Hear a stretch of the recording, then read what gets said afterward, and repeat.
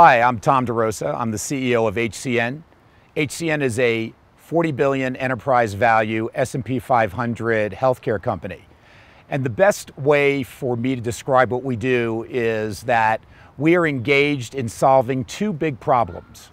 The first is we are a key partner in trying to drive down the cost of healthcare delivery in the US, Canada, and the UK and improve outcomes.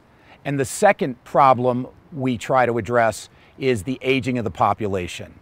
We are standing on the precipice of an epidemic of disease in this country, and it's called dementia and Alzheimer's. It's a disease that there is no cure for. And what we bring are progressive residential care models that help improve the quality of life of a population today of 5 million people that by 2050 will be 16 million people.